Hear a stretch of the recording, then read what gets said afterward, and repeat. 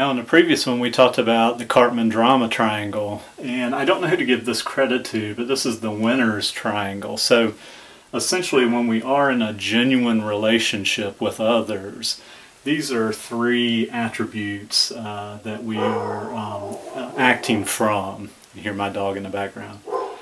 And so the winner's triangle is comprised of caring, assertiveness, and vulnerability.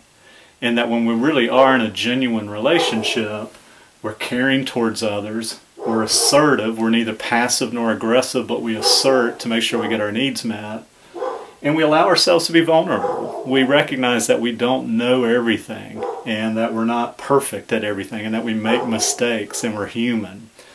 So this is a nice one to put up after you do the Cartman triangle to show the kind of things that we are doing when we're acting in a real genuine way in relationships.